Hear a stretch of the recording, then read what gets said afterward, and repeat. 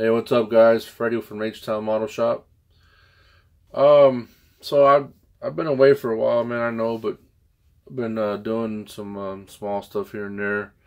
I'm working on this project here for Pete with ScaleWorld.net, and this is a 1939 Chevy coupe by Revell, and this is where I'm at so far with it. I still got to cut the clear on the body. That's a first coat of clear. I got to cut it and then shoot a flow coat on it, and then cut it again and then buff it out. So hopefully it'll do me right. There's a bunch of I don't know what I had. I think my hardener was going bad or something. So anyways, it should work out pretty good. It's, as you can see, it's not the greatest of finishes, but that's just the first coat. The clear coat always looks like that on my first coats, and then I just cut it, and then I flow coat it after that. But it is I wound up using gold,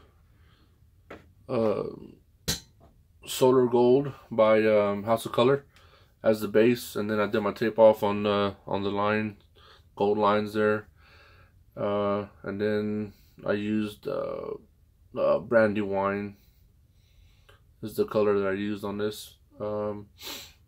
I sectioned the hood, and I added the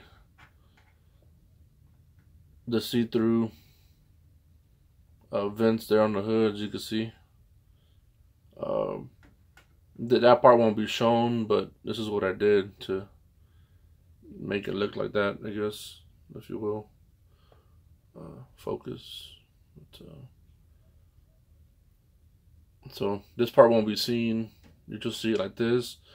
This needs to be bare metal foiled after I get it all cut and polished out and stuff. So I'm thinking that should look pretty good. And this is gonna sit. This is gonna sit kind of like, they're both gonna sit up like a angel.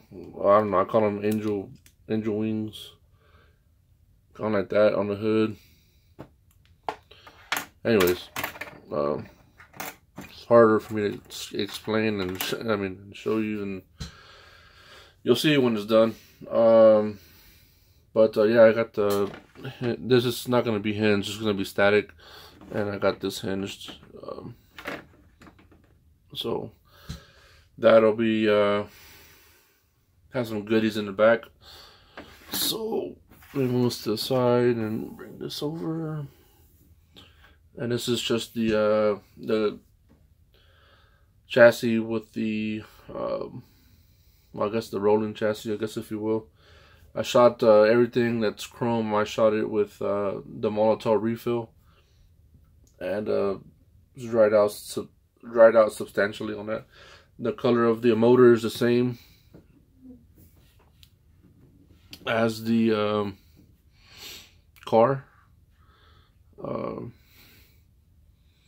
Oh, wrong way,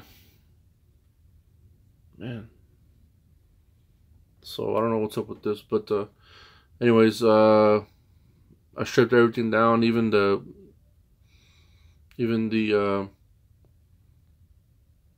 how about that? Even the blower and stuff, and then shot it again with Molotov, and then I black washed everything. The carburetors are some resin pieces that I had, and then of course I lined it, the inside of them, with some aluminum tubing, and just to kind of make it pop. You can't see it here too good, but then I put some watch parts on it that lined up very well. You know, they look good. They're not perfect, but they're good. And then of course the distributor. So but anyways, yeah, it's just, you know, nothing too fancy going on down here. So so that's pretty much it for this. You stand by, I'm gonna make another video, and get it uploaded right after this. See you.